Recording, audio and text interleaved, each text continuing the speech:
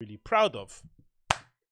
Next, we move on. We have this interesting and weird thing that's going on now in hip hop that I don't necessarily makes any sense, and it's quite a black thing as well, in it really. Yeah, let's be honest, but it's very very bizarre. There's this and I don't know when it started. There seems to be an obsession with female rap stars with Birkin bags, right?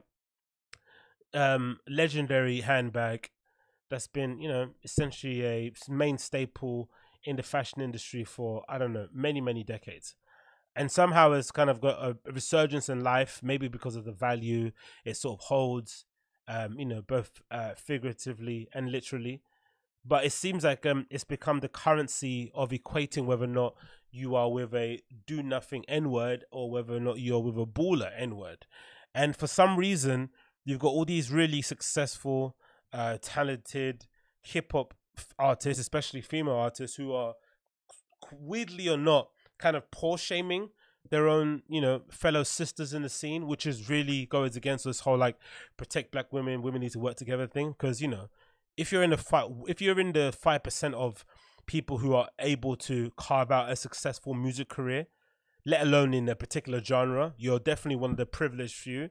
So then to go out on your social media and sort of like, talk down upon others who haven't necessarily attained that wealth via the proxy of a handbag that you didn't create, that you just kind of bought yourself and you're ascribing all this value to it, is super, super odd. And it kind of really makes you question like everything that you're seeing with some of these public relationships. Like, are they actually relationships, or are they just convenient business partnerships that benefit both parties in terms of building their brand, especially in the era of COVID? I don't think there's to me, it doesn't seem that there's any coincidence. It's no coincidence to me, because I don't believe in coincidences, that this whole Birkin revival within the hip hop scene has come about during COVID, when everyone's locked in at home and has nothing to do. And the only thing that you can do if you're a successful music star is get dressed up in your own home and sort of show off your interior, whether it's a walk-in wardrobe, a really expensive swimming pool, massive basketball court, extensive car collection. Showing off your trappings of your wealth is the only thing that you can do if you don't have any other thing to provide your audience with in terms of music, because of course most musicians don't get paid off streams, so they feel as if they make music, they sort of basically, flushing money down the toilet, because the only way you kind of get paid off music is having the ability to perform live.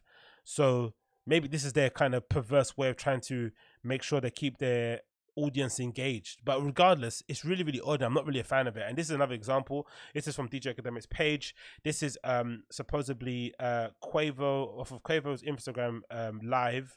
His girlfriend Sweetie decided to go on and basically give some advice to women regarding their relationship with men. So let's hear what she has to say. Birkin, if you're not paying for your bills, then throw that nigga back to the streets, okay?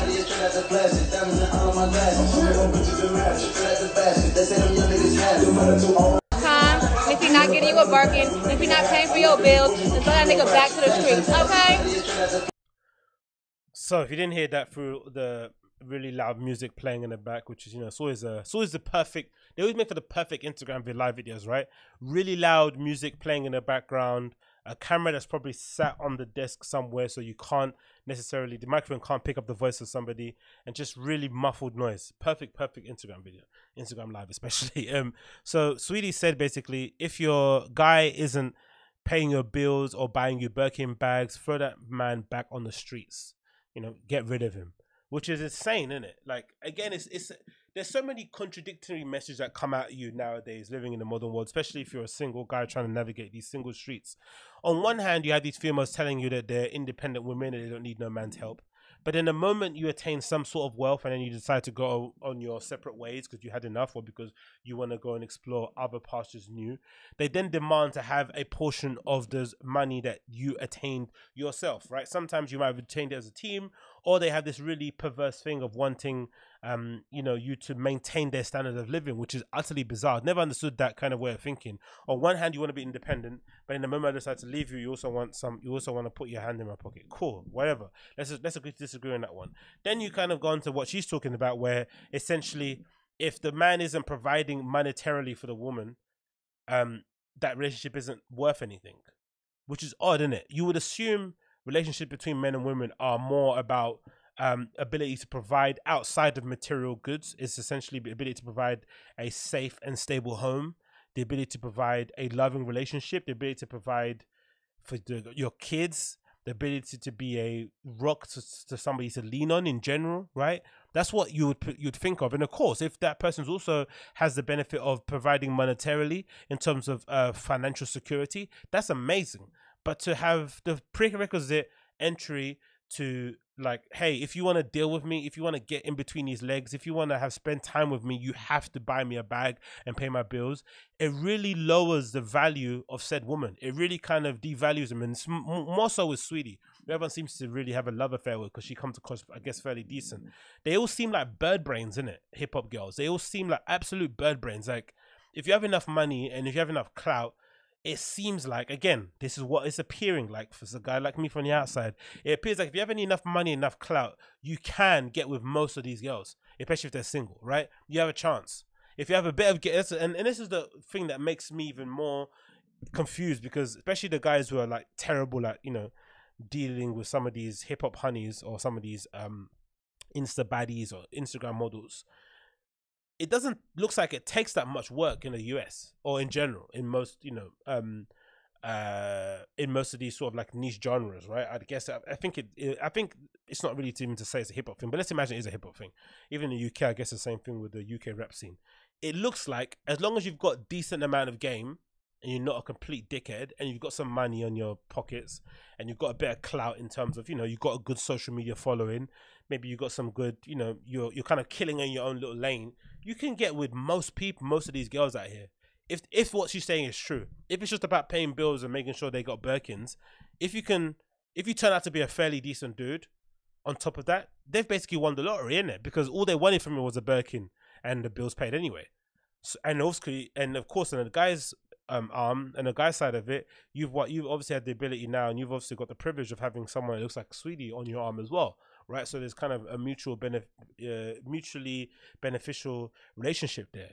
It's just annoying when you see women coming out saying, "Oh man, I want to be independent and do my own thing," and then they're essentially co-signing such idiotic messages like this. Like, it's so weird. It really is weird.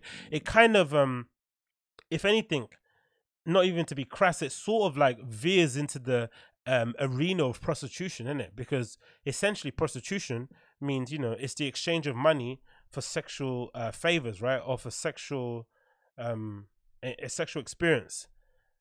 And that's essentially what it is. Of course, I'd assume most prostitutes, if they come across a fairly decent guy who's not a dickhead and doesn't treat them like absolute shit, and he's a pretty decent customer, it makes their job that much easier to do, innit? It's like, oh, it's actually a great experience, this. But of course, the fundamental reason why that person's in your room in the first place is because you're paying them, not because they're in love or anything. And this similar sort of thing is happening with this sort of Bergin bill payment obsession. It's like, is there any love to this, or is it just mostly a monetary exchange? And if it is, it's no different from prostitution, really, isn't it? I think so anyway. I don't think it's any different. And again, what sort of messages to send to girls? It's really odd. It's like, on one hand, everyone's complaining about Tory Lanez supposedly shooting Megan, which is looking like a complete fabrication. But then you're allowing women, not allowing, but women like this are basically being pushed to the forefront as being some sort of positive inspiration to young women coming up. It's like, no, it's not. No, she isn't. That's no way to value yourself and value a relationship and value what you have to offer to it as well, by telling people, hey, if you are able to pay my bills and buy me bags, I'll sleep with you. That's insane. Like, it's absolutely legitimately insane. But again, maybe I don't know what I'm talking about, but I think it's really, really odd. I guess for her meds, it's a good thing, innit? Because, people are buying Birkins again. Well, they're always buying Birkins, but, there's a new kind of cultural currency when it comes to Birkin, so that's probably good for business. But overall, it's such a bizarre and really I won't say tone deaf in the time that we're in at the moment, because I don't think so. I just think celebrities are bored and they don't have anything else to do than just show off their material goods if they have nothing else to offer. But it's just such a it definitely does go against what the current climate of things are at the moment, right? The women movement's come really, really far in the last few years. There's been a lot of like legitimate causes to get behind. that have really brought about some interesting conversations that, you know, essentially have provided some long-term change that you probably won't see now, right? But I'm sure the generations that come after us will definitely benefit from. And then you have messages like this. It's like, come on, man, you're devaluing the thing, innit? But again, what do I know?